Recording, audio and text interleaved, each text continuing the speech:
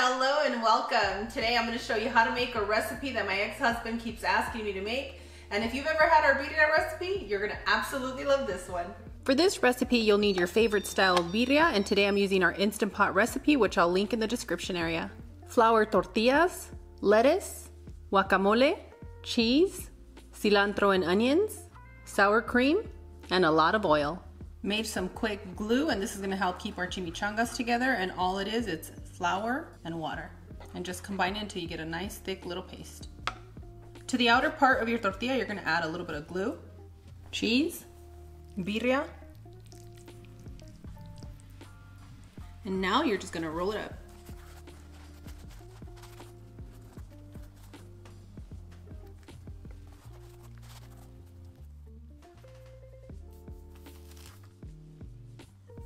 I'm going to continue with the remaining chimichangas, and before I do that, for those of you that don't know what a chimichanga is, Cloud's going to tell you.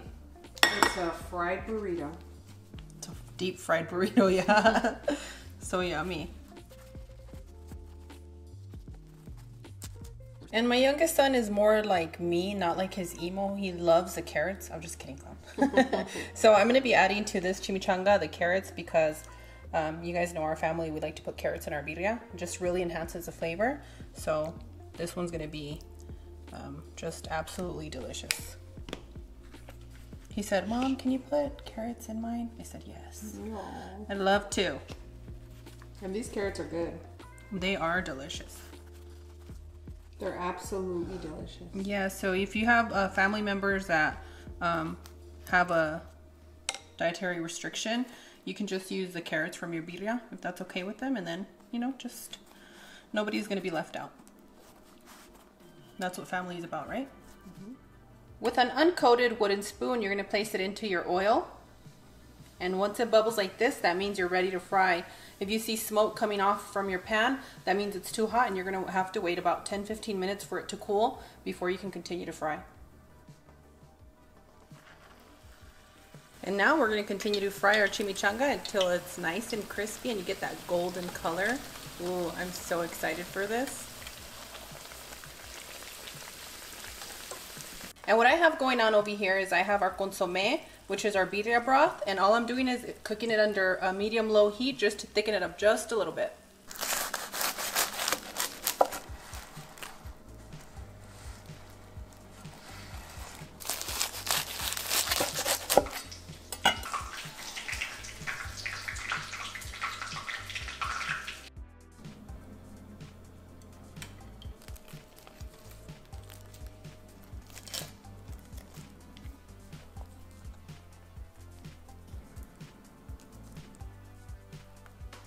Optional but not necessary. To enhance the flavor, you can use a little bit of our birria chili oil and a little squeeze of lime.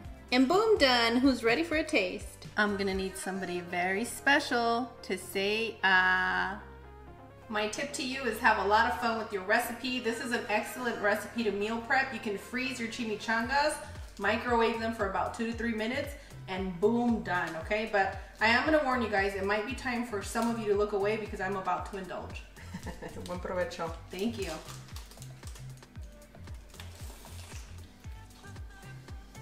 Mmm.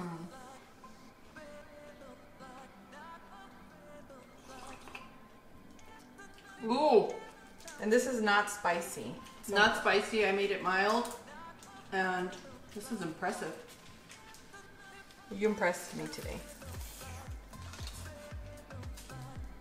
Mmm. The beef is so juicy and the broth is just perfect. Oh my God. This recipe is absolutely delicious. Make sure to tag us if you make it on any of our social media.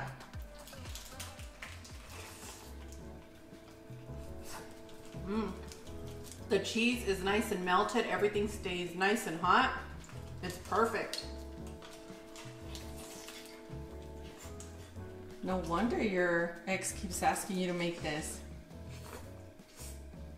It's a nice meal.